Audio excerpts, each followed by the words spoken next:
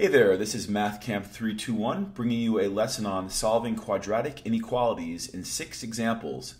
And in this video, I'm going to show you how to cheat, but not in the traditional sense.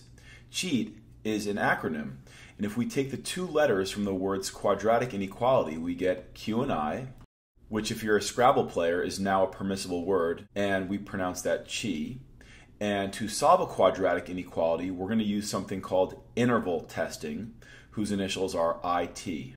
So if we're going to solve a quadratic inequality, we're going to use something called interval testing, chi, it, cheat. So for this type of problem, I'm going to allow you to cheat.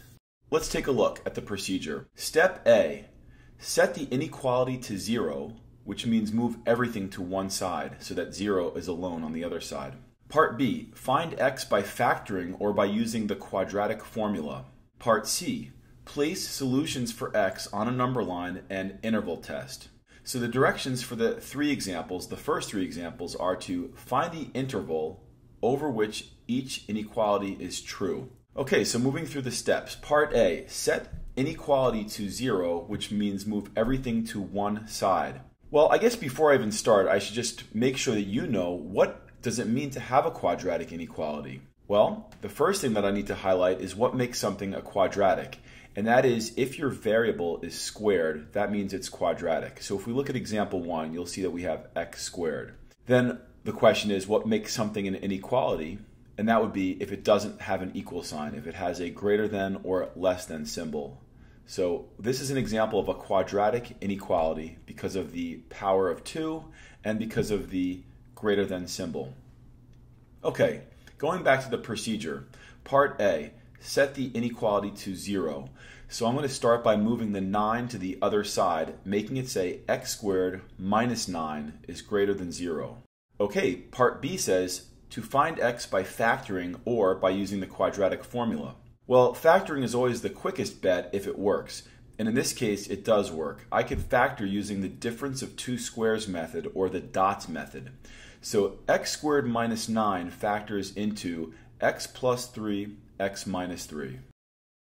Okay, the next part of the process is to set each factor equal to 0 to get what the solutions to this are. So I'm going to take x plus 3 and set it equal to 0, getting me x equals 3, or I'm sorry, x equals negative 3.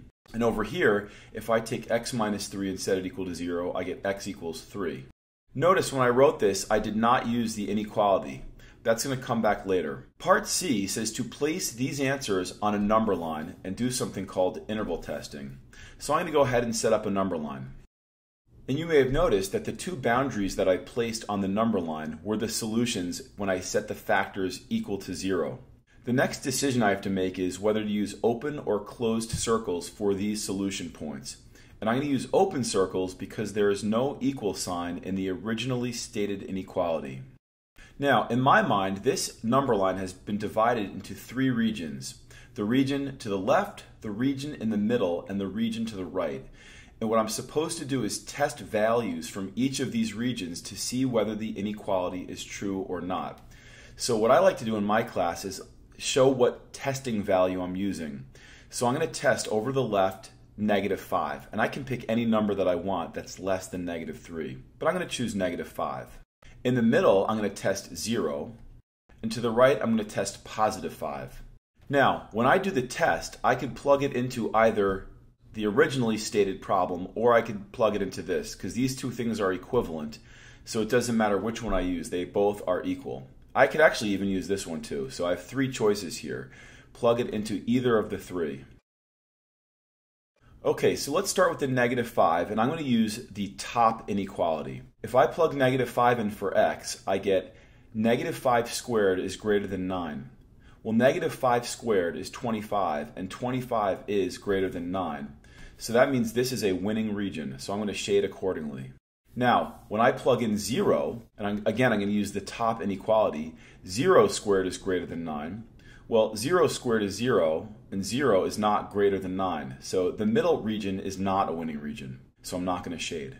If I take the test value 5 and plug it in, I get 5 squared is greater than 9, and 5 squared is 25, which is greater than 9. So this is also a winning region, so I'm going to shade that accordingly.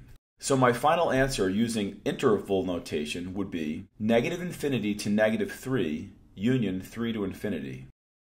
Okay, let's go to example 2.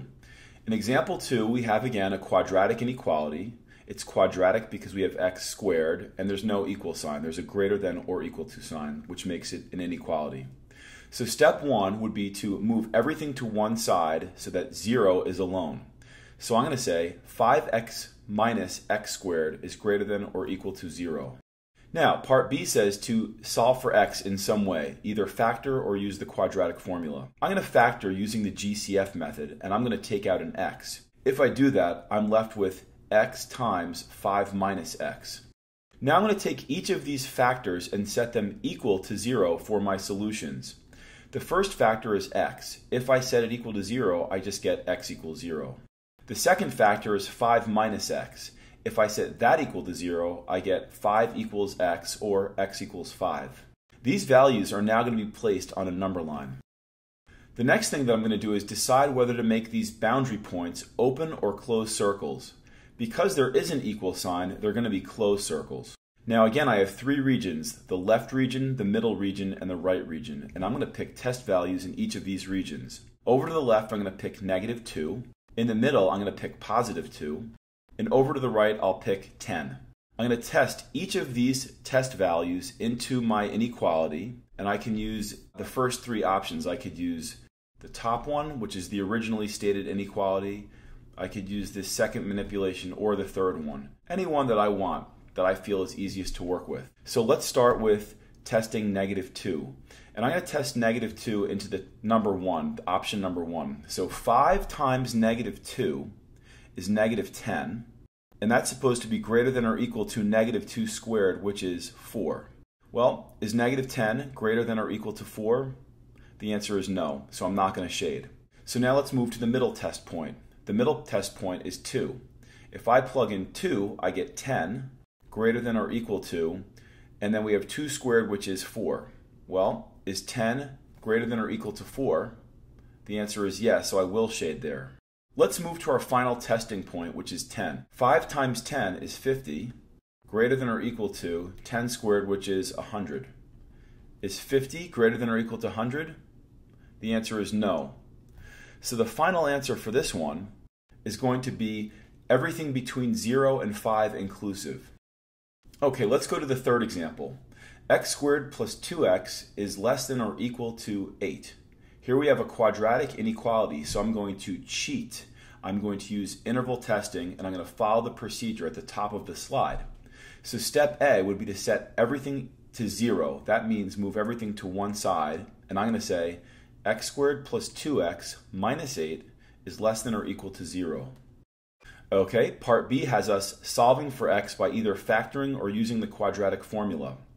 When I look at this, I notice that I can factor it, so I think I'm going to go ahead and do that and rewrite this as x plus 4 times x minus 2 is less than or equal to 0. I'm now going to take each factor and set it to 0 in order to get the boundaries. So if I take x plus 4 and set it equal to 0, I get x equals -4. If I take the factor x minus 2 and set it equal to 0, I get x equals 2. Now these values are going to become boundaries for your number line. I now need to decide whether to make the boundaries open or closed circles. Because there's an equal sign, which type of circle do you think I'm going to need? If you guessed closed circle, then you're correct. Once again, there are three regions, the region to the left, the region in the middle, and the region to the right. And I'm going to pick test values of my choosing for each of these regions. For the region to the left, I'm going to choose -5. For the region in the middle, I'm going to choose 0. And for the region to the right, I'm going to pick +5. Now I'm going to test these regions into any of the available inequalities that are all equivalent. So I could use number 1, number 2, or number 3. I think for this one, I'm going to use number 3, and I'm going to show you a slightly different technique in doing this. I don't really care what the numerical answer is for our test. I just need to know whether the test is true or false. Let me show you what I mean by that by taking these test values and plugging into inequality number 3. If I plug in -5, -5 plus 4 is a negative number. I don't care what that negative number is. I'm just going to write down that it's negative. If I plug in -5 into the other factor, I get negative 5 minus 2, which is negative 7.